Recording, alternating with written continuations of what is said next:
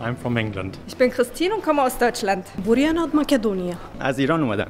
我叫李岩，来自中国。 मैं उमेश प्रसाद यादव, मैं नेपाली हूँ। The Max Planck Institute of Molecular Plant Physiology.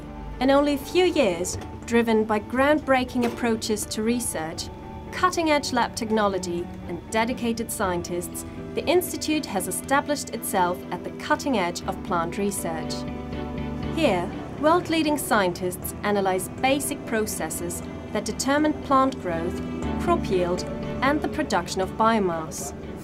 Mich treibt in meinem Beruf die Neugier an. Ich will neue Sachen rausfinden und möglicherweise auch nur ganz kleine Sachen rausfinden.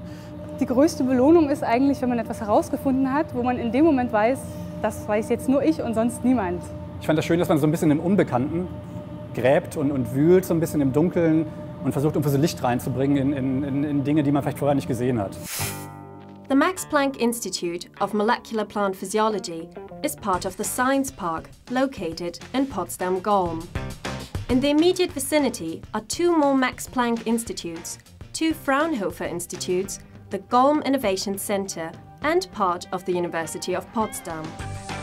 The Max Planck Institute started out in 1994 with 16 employees. Today, it offers work to more than 400 people, including about 250 scientists and 100 technicians.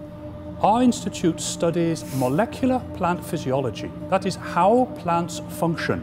We call it molecular because we don't just want to describe what a plant does, but we want to understand it in terms of genes, of proteins, and in terms of physical and chemical processes. Here, the scientists do not restrict themselves to studying the various individual processes in a plant.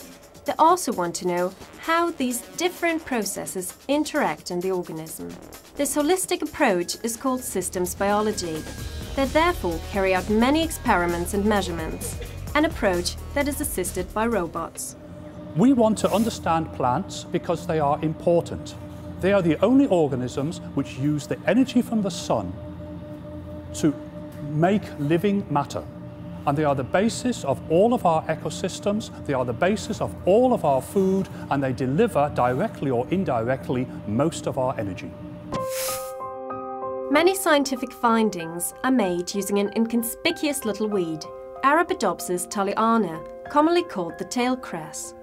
Its entire genome was decoded 10 years ago, and this data has already helped to solve some of modern biology's puzzles. Mit Pflanzen kann man sehr viel anstellen, es ist ein einfacher Modellorganismus. So viele verschiedene Arten, die an so viele verschiedene Umweltbedingungen angepasst sind und sie haben einfach so unglaublich viele verschiedene Inhaltsstoffe.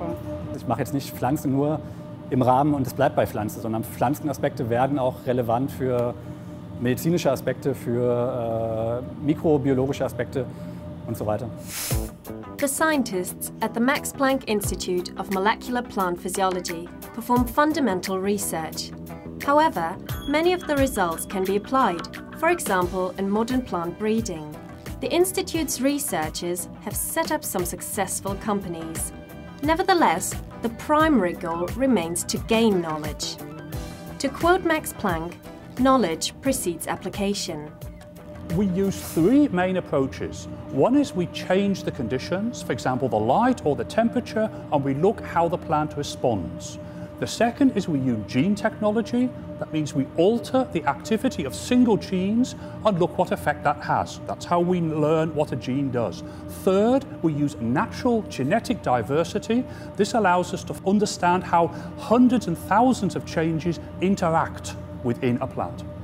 We analyze the plants with a very large number of methods which allow us to detect changes in thousands of different parameters.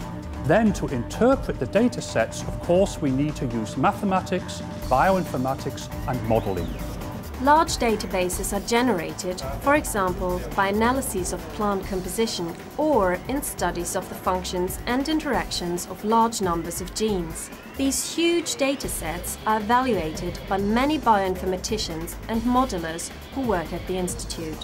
Also einen guten Forscher zeichnet aus, dass viel Engagement zeigt und dass sehr innovativ ist. Dass nie die Lust am Experimentieren verliert, nie die Neugier verliert Und halt auch so eine Bereitschaft, glaube ich, ewig und immer dazulernen zu wollen.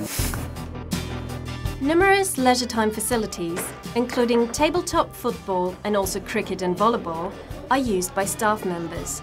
This keeps up the motivation and tightens the bonds of the international researchers community. Commitment and energy will continue to drive outstanding research at the Max Planck Institute of Molecular Plant Physiology. See you soon at the Max Planck Institute of Molecular Plant Physiology.